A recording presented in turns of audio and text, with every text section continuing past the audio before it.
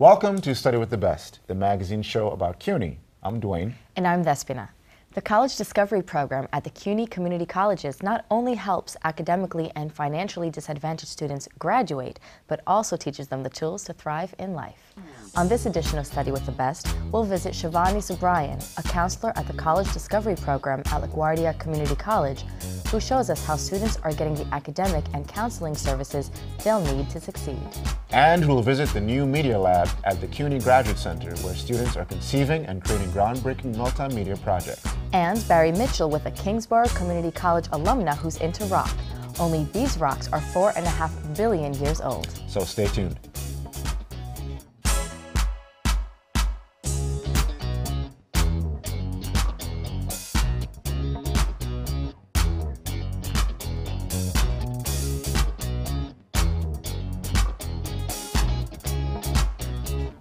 For many students, going to college is an unattainable goal, either because they didn't have the money or they weren't prepared academically.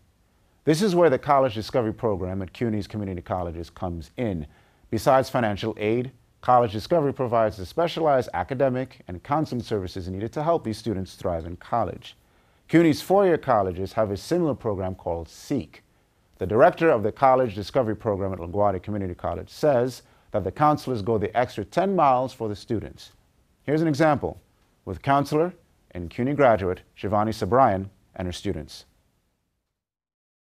So how do you think the class went, David? I think it went great. I think the students took a lot away from it. I wasn't very outspoken, I was very shy, and very nonchalant about my education. So Shivani took the initiative and reached out to me to make me this person that she knew I was capable of being from the beginning. David was a student my freshman summer in our class. He started from having very low self-esteem. He did not speak often. He was very hesitant to take chances. In high school, I was a very unmotivated person. I surrounded myself with the wrong type of people because that was the environment I was in. Later in the semester, I started to talk about patterns in college enrollment, and larger numbers of female students are coming to college, and that minority males have less positive role models as opposed to minority females. And he was in the class, and I think at that point there was like a lightning bulb that struck him, and I saw him nodding in class. She's grown me. She has watered and planted and shined sunlight on me. It took 7 to 8 weeks, but he opened up, and gradually I saw the behavior change in the second semester, attending class on time, participating. And he came in for his advisement appointment. I said, I think you'd be an excellent candidate for the peer partner program because you bring a different perspective into the classroom. So I want you to keep this as a framework because we're going to come back to it. And then we're going to have David take over from here, peer partner, to lead an exercise in what we call the diversity shuffle. So to begin the exercise, ready? Ready? Okay. So, please take a step forward if you are a woman. It makes me feel great. It's indescribable how I feel. I feel like I'm on top of the world when I help these people, because it's like, you're coming to me? Out of all people? You know, I think it would be really beneficial if we do this exercise more towards the beginning of the term as like an icebreaker exercise so that the students get to know other people in their class. Working with a student and getting familiar with the background, I think that's really what distinguishes the CD and SEEK programs and having a counseling background, because you realize it's not only about getting that 4.0 and that's the inspiration. When I first entered College Discovery, oh my God, I was a little, I guess standoffish, I think is the word. I was a little angry and not confused, not sure if it was for me. I was around a whole bunch of young kids and I couldn't identify too much. But as the time went on, it was very informative. I had a great counselor, a great teacher, and she met me where I was at. For them, life is an inspiration. They bring so many components of their identity into college. Life is crazy. It's funny because at one point I wanted to be Scarface. You know, I got the movie in my house, but I no longer want to be Scarface. You know, but now my life has changed where I want to be a respectful, productive member of society and successful businessman. College it signifies so much more for them, I think, more than the degree, more than the GP. It's like overcoming adversity, overcoming obstacles, proving something to themselves, proving themselves to their family. I got a 12 and a 15-year-old, and it's for them that I wanted to come back to school for, because I wanted to show them that, you know, I couldn't tell them go to college, and I didn't have a GED. Now I got a GED and I'm in college. I hopefully have a degree in a couple of years, a year and a half. And I want to be proud for them to say I'm their father. I didn't want them to be ashamed. So that's why I'm in school, and I changed my life around for them to lift their head high when somebody asks me I'm their father. Something as small as somebody commented on one of her pictures and told them that she looks like me. And I would expect her to be like, ooh, like, ew. And she said, oh, thanks. And that got me so, like, I felt like a sucker, like I got emotional. You know, something as small as that. When they came in, they were very passive students. They thought college meant coming to class and going home.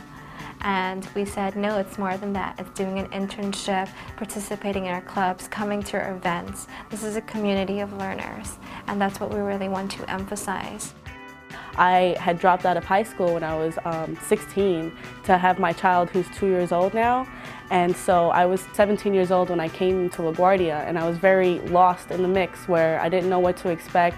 I had all these things going on in my life. I had a newborn baby. So the College Discovery Program kind of gave me that confidence that I needed to just put one foot in front of the other and continue going and just find all the opportunities that I possibly could and take advantage of them and use my college experience to the fullest. And now I'm doing what I've always dreamed of doing. And here are opportunities, they're yours if you go out and grab them. And we believe in you, so you can do it.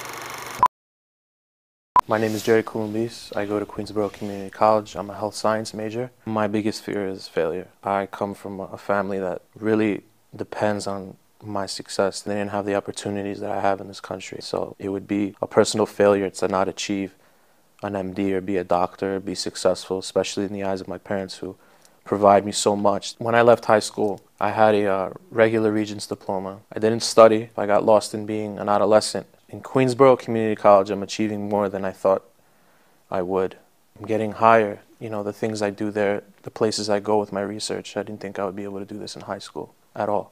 In order to succeed in this country, you have all the opportunity available to you, no matter who you are and what you stand for. There's no excuse to sit down and say, I can't anymore. People have been in worse predicaments and they've achieved. Have a commitment towards your goal, commit to it with all your effort and responsibility. Have some fun on the side, but commit.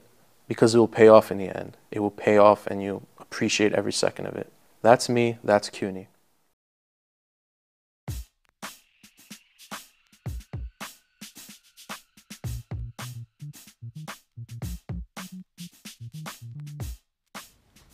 At the Graduate Center's new Media Lab, doctoral students and faculty from a variety of disciplines come together to develop multimedia projects that combine academic research and digital technology in trailblazing ways.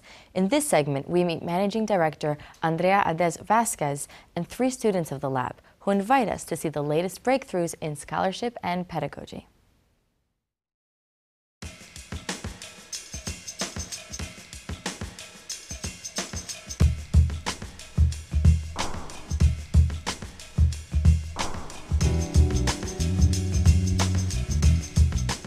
My name is Andrea Ades Vasquez. I'm the Managing Director of the Graduate Center's new Media Lab.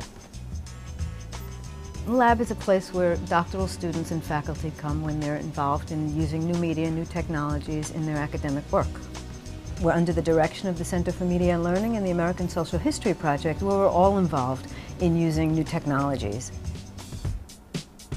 Students will contact me with a short proposal and a work plan for doing something that's related to their research. We've had students in art history, physics, psychology, environmental psychology, music composition, English, computer science, sociology, political science, Hispanic literature, and theater. And I'm probably forgetting a few. Before Lynn starts, let me quickly run through who else will be around. At the last meeting, Callan Sakalis was here. She's an environmental psych. And I realize we're now up to about 9 students in environmental psychology who've done work at the lab. We have general meetings about every month or so, and students share their projects. We kind of go around the room and people give little overviews of what they're doing. New students come in and present what they envision happening at the lab for themselves. And they get advice that they wouldn't have gotten in their own department because they're really talking to a range of people.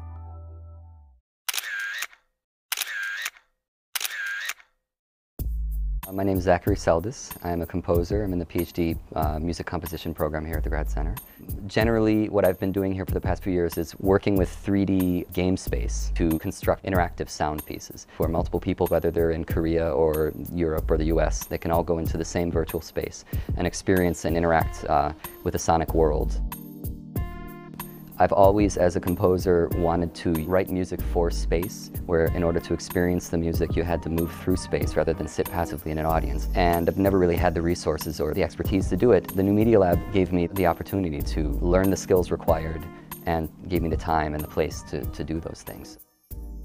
So I have a prototype. So let me just move around a little bit.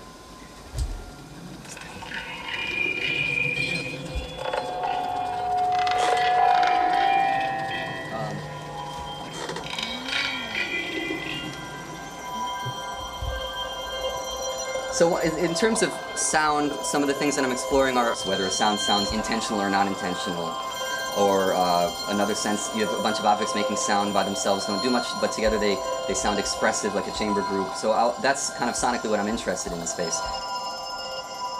I'm also using that same approach to game space for pedagogical purposes. I'm building a 3D virtual orchestra inside a networked game space, and my students can drop into that space together or alone and explore the instruments without any rules. The only assignment being just do what you want. Pick up the trombone and move it next to the violin. And hopefully by making it fun and active, make the process more successful.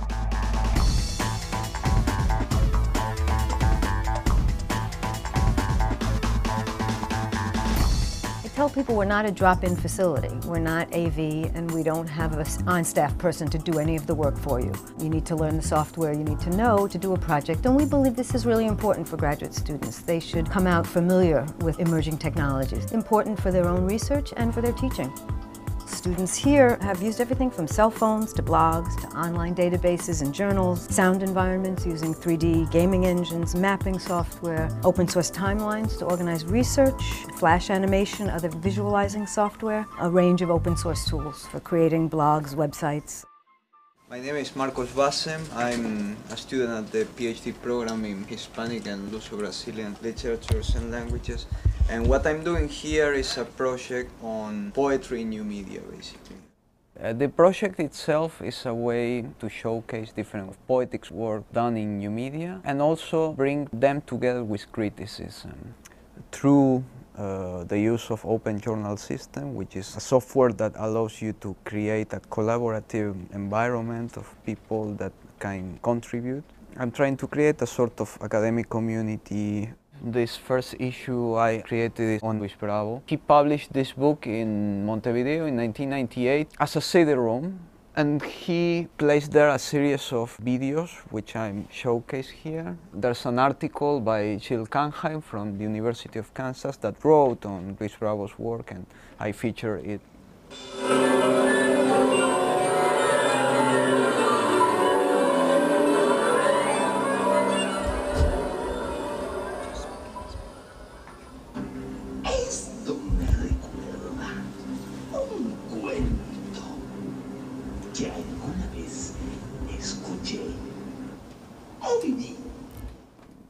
Most of my dissertation has to do with historic aspects of poetic creation and cultural circulation at the end of the 19th century, beginning of the 20th century. When, for example, photography was a new thing, how the technological novelty affected creation at that time. The things I'm showcasing here are more recent. They developed since the appearance of, well, computers, internet. It's a way for me to think on my dissertation from a different point of view.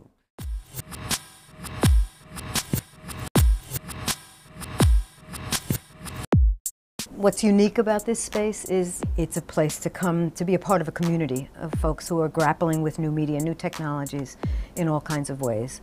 It's cross-discipline, so people need to learn how to talk to people in other disciplines, get their idea across, learn how people in other disciplines are using the same piece of software they're using.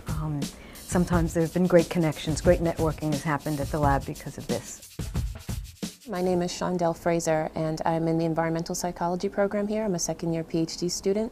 I'm looking at the myths of nature that exist in National Geographic car ads. So specifically National Geographic because it has a very specific place in our society as describing what culture looks like and where it is, and then the same thing with nature. So my work here with the New Media Lab, essentially I'm thinking about ways to present this information, thinking about ways of engaging folks in conversation where they are, just how National Geographic makes it to everyone's homes. I want to use technology that it can similarly make it into people's homes. So one of the things I'm looking at is a mind mapping software called Personal Brain. Someone would actually be able to look at these ideas and say, oh, you know what, car ad pictures, what is that about? So this has a link to my blog. So this is a blog that's actually hosted free on opencuny.org, lots of free resources here at CUNY. So this is a Dippity timeline. It shows a linear progression of what we know to be environmentalism here in America, car culture, how it developed, and those two things are actually married very closely. And then of course the ads themselves are placed on there so we can see how the images change over time in relation to these two things. So the New Media Lab has been a help, I think just because it's a free-form space. We have very little pressure put on us for what it is we're expected to produce, whereas in our individual disciplines, there's certainly an idea for what a dissertation looks like and what's the timeline. It's a good environment to discuss lots of issues. The interesting thing is that we can share the problems that those new formats and new ways of communication are causing for our own research. For me, it's a really rich experience. You've got a wide range of disciplines all converging in a few rooms and talking to each other and helping each other. So this is really a great place, and it's the reason why my project is possible.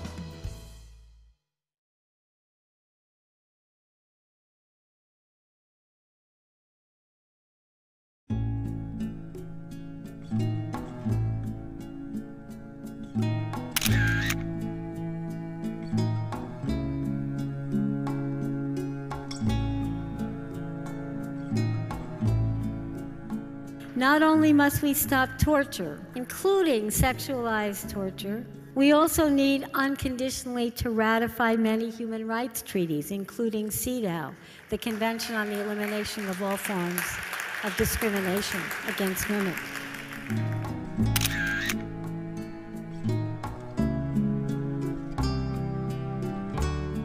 Economic and social rights need to be bedrock federal policy, including universal, non-discriminatory federal policy, from which reproductive health care and abortion cannot be validly excised. I'll never give up on that one.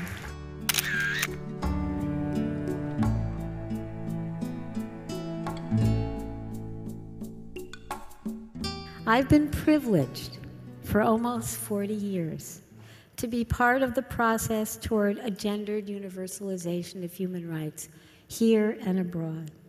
I am grateful to everyone who has made this possible, both politically and personally, and to those who carry it on. Thank you so much.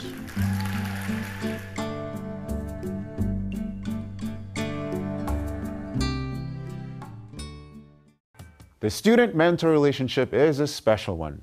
Luke Skywalker had Obi-Wan Kenobi, and Kingsborough Community College professor Dr. Harold Conley and honors student Marsha Allen have had their share of interplanetary adventures.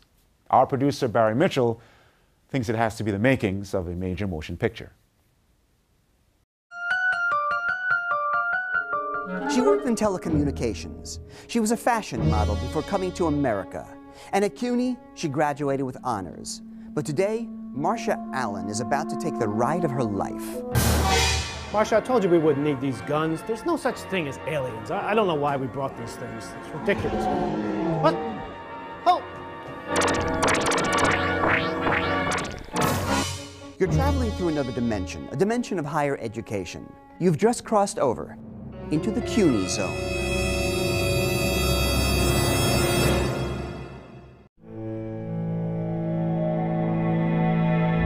Welcome aboard. Thank you very much, thank you. Well, hello, I'm Dr. Harold Connolly. I'm a professor of Earth and Planetary Sciences at Kingsborough Community College and the Graduate Center of City University of New York. Are you ready to fly to Mars? We are. Enjoy your flight.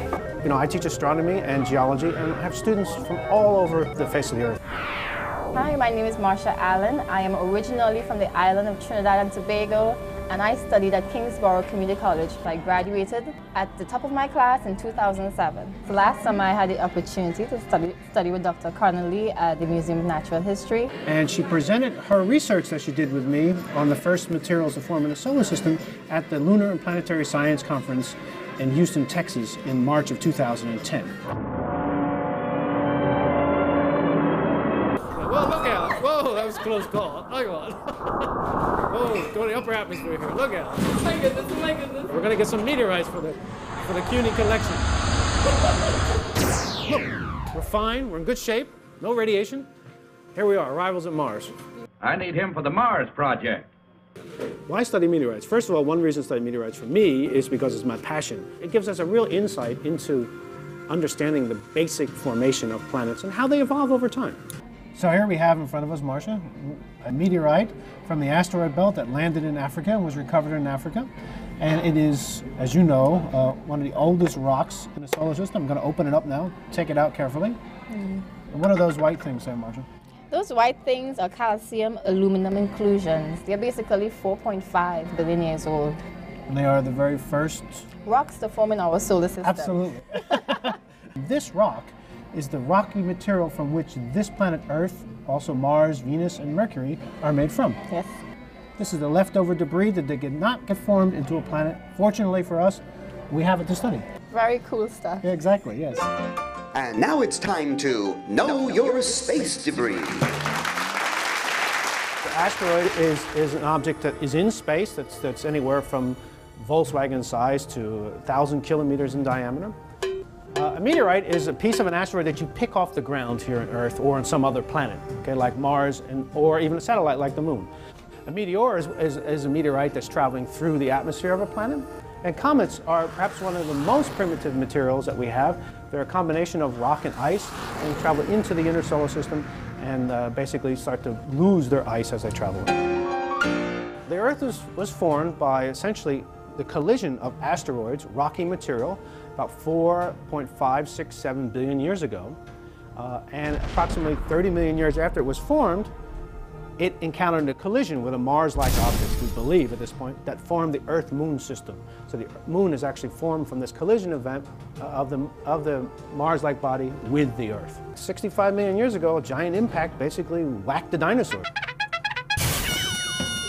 And then it helped the dinosaurs to go extinct. And so it does happen in geologic time. Typically in my lectures, I tell most students that there's probably no chance of stopping a large asteroid hitting the Earth. So you can basically kiss your butt goodbye.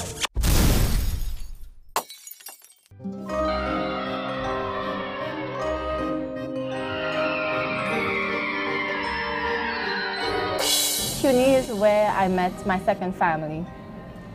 The professors there inspired me because I think my success was actually their success. My main teaching goal is to teach non-majors about science and stimulate them to realize why is science so important. Not just meteorite science, but science in general, because you use it in your everyday life and most people don't even know they use it. 23 campuses, a stellar faculty, and the decade of science. That's life in the CUNY zone. Come to CUNY, see the universe.